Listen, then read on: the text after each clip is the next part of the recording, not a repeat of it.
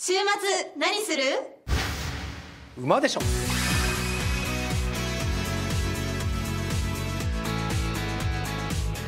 この番組は JRA 日本中央競馬会がお送りします。今週日曜日は新潟記念が行われます。去年覚えてますか？プラストワンピースですもんね。そうなんですよ。有馬記念を勝つ馬が出てたんですね。ここに出てくればやはりちょっと格が違ったと。ただね、10年振り返ってみてももう2018年は少し例外視していいと。はい、もうね予言しておきますけれども、ここから先50年あるいは100年新潟記念が行われようがこんなことはもう二度とないですよ。あ、そうなんですか。はい、そんなにすごいことだったんですね。これはもう例外のねレースで、じゃあどういう馬がこのレースを制するかといったら、例えばその1年前の達合劇、この夏頑張ってローカル重賞を勝つ、だけど秋になって中央開催が始まると今一つかなと。この暑い時期ということもあって一流馬が秋に備えて休養している中で、なんとかここでね活路を見出そうとして、そしてチャンピオンになっていくというのが新潟記念ですから。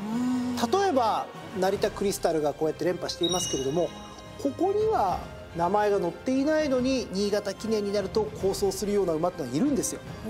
2010年この成田クリスタルの2着に入った東証シロッコという馬。東証シロッコ。最初に挑戦したこの2008年は14番人気、僕の本命だったんですよ。本命14番。惜しくも3着。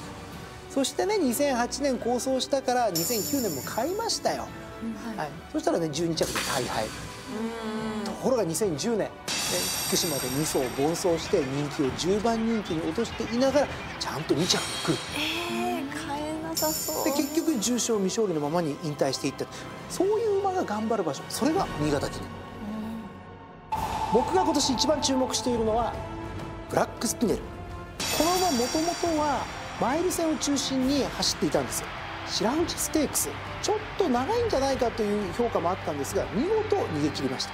東京競馬場で逃げ切ってるあの足をここで発揮すれば、今回またここで好走する可能性は非常に高いんではないか。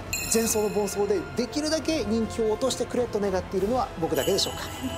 週末何する？馬でしょ。